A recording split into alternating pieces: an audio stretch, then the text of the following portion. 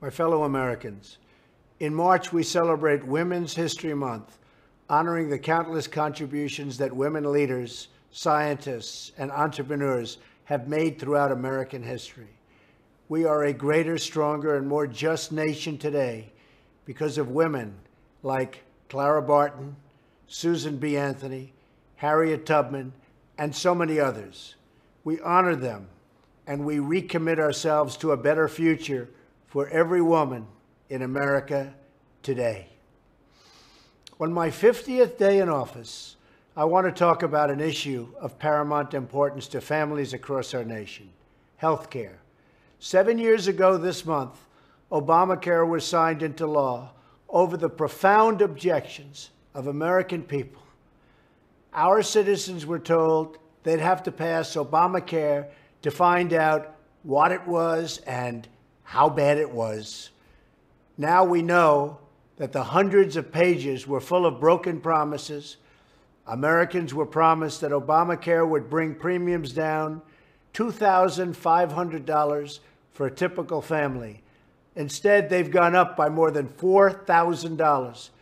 Americans were promised that Obamacare would increase competition and provide them with more choices. Instead, the number of plans to choose from has plummeted, and I mean plummeted.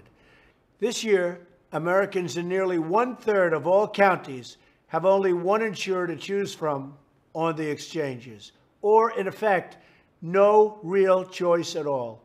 Americans were promised that if they liked their health insurance and their doctors, they could keep them. Instead, millions of Americans lost the insurance and lost the doctor that they liked, and were thrust into a cold new reality of higher costs and less coverage.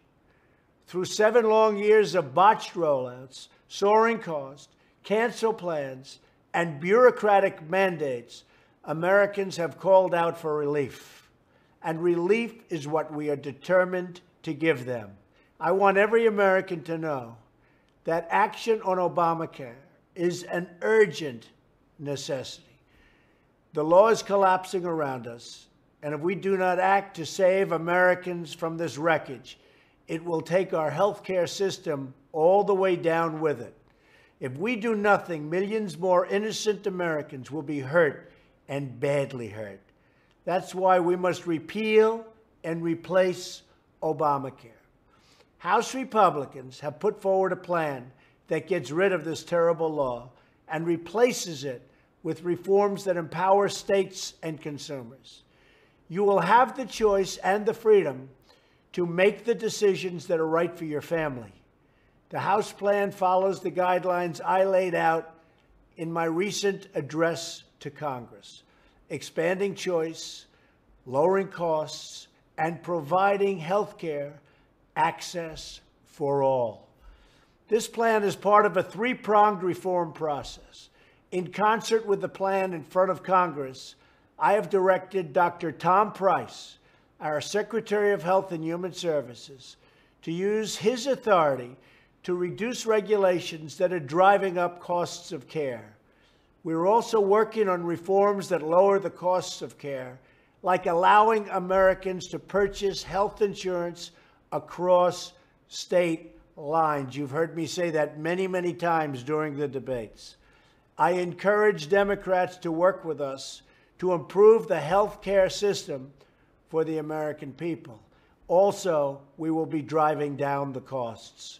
We will deliver relief to American workers, families, and small businesses who right now are being crushed by Obamacare by increasing freedom, choice, and opportunity for the American people.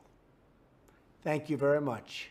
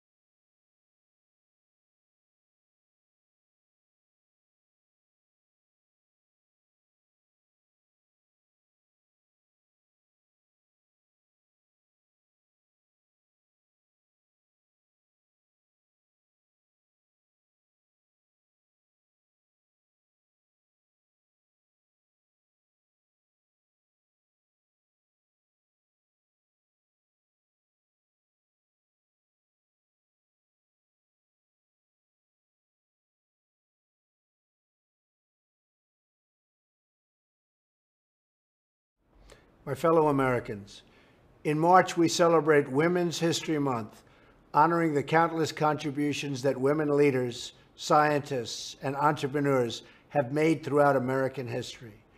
We are a greater, stronger, and more just nation today because of women like Clara Barton, Susan B. Anthony, Harriet Tubman, and so many others. We honor them, and we recommit ourselves to a better future for every woman in America today. On my 50th day in office, I want to talk about an issue of paramount importance to families across our nation: health care. 7 years ago this month, Obamacare was signed into law over the profound objections of American people. Our citizens were told they'd have to pass Obamacare to find out what it was and how bad it was.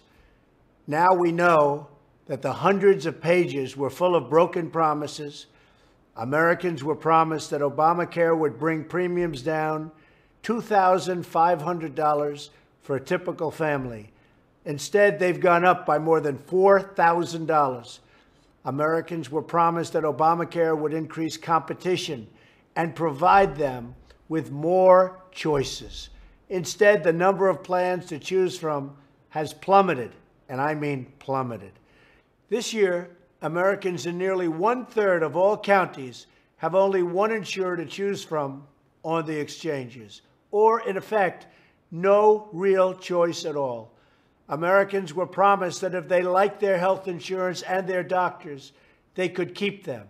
Instead, millions of Americans lost the insurance and lost the doctor that they liked, and were thrust into a cold new reality of higher costs and less coverage. Through 7 long years of botched rollouts, soaring costs, cancel plans, and bureaucratic mandates, Americans have called out for relief. And relief is what we are determined to give them. I want every American to know that action on Obamacare is an urgent necessity. The law is collapsing around us, and if we do not act to save Americans from this wreckage, it will take our healthcare system all the way down with it. If we do nothing, millions more innocent Americans will be hurt and badly hurt. That's why we must repeal and replace Obamacare. House Republicans have put forward a plan that gets rid of this terrible law and replaces it with reforms that empower states and consumers. You will have the choice and the freedom to make the decisions that are right for your family. The House plan follows the guidelines I laid out in my recent address to Congress: expanding choice, lowering costs, and providing health care access for all. This plan is part of a 3-pronged reform process. In concert with the plan in front of Congress, I have directed Dr. Tom Price, our Secretary of Health and Human Services, to use his authority to reduce regulations that are driving up costs of care. We're also working on reforms that lower the costs of care, like allowing Americans to purchase health insurance across state lines. You've heard me say that many, many times during the debates. I encourage Democrats to work with us to improve the health care system for the American people. Also, we will be driving down the costs. We will deliver relief to American workers, families, and small businesses who right now are being crushed by Obamacare by increasing freedom, choice, and opportunity for the American people. Thank you very much.